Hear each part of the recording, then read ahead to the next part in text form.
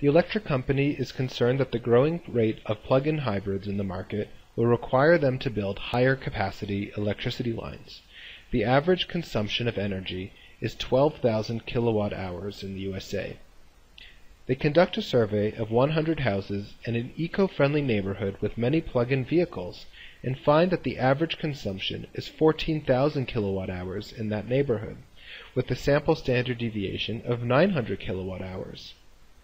Can the electric company be 99% sure that this neighborhood has higher than average consumption patterns? Let's start by writing down what we know. And we can do that over here.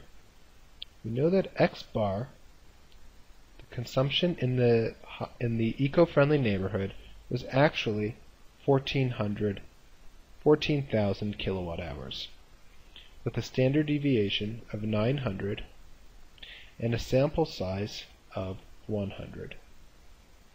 They want to be 99% sure, so we'll set alpha to 1 minus 99, 0.01, or 1%. So first let's state the null hypothesis. In this case, the null hypothesis is that the neighborhood has average consumption patterns.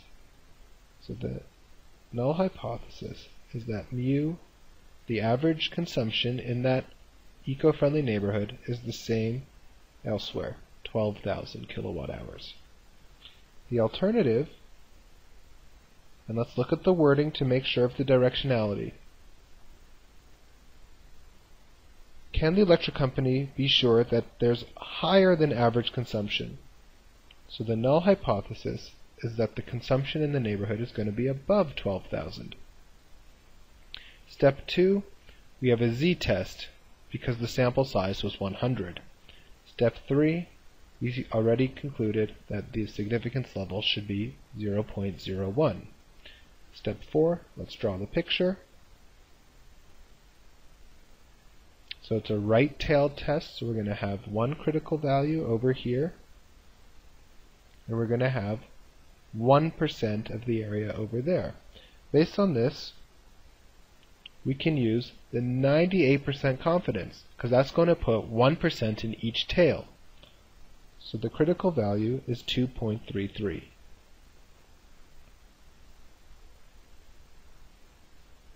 Step 5, let's compute the test. Z equals x bar minus the hypothesized mean divided by the standard error of the mean. 12,000 minus 14,000 all over, well, let me write it out properly.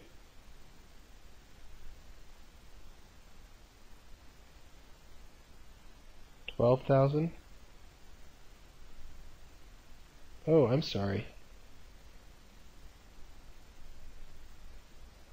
14,000 minus 12,000. And here we have to have s over root n. So s was 900, n was 100. The standard error of the mean is going to be 900 over 10, which equals 90.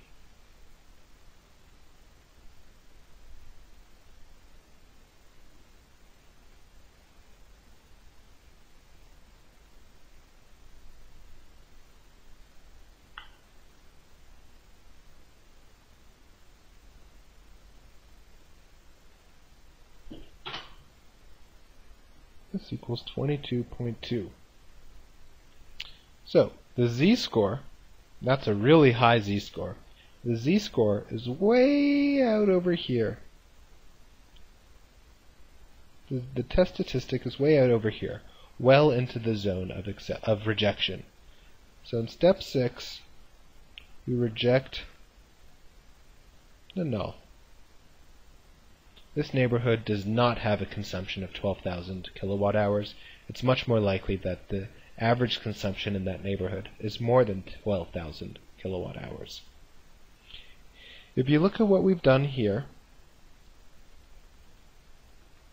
this is the z-score of 0 corresponding to a mean of 12,000 hours. So the probability of obtaining a test score way out in the tail, if in fact the null hypothesis is true, is really, really, really small. The probability associated with a z-score of 22 is probably something close to 1 in a million. So there's almost no chance that we would have seen a neighborhood mean of 14,000 kilowatt hours if in fact the true mean of that neighborhood was 12,000 kilowatt hours. So we have to reject the null hypothesis.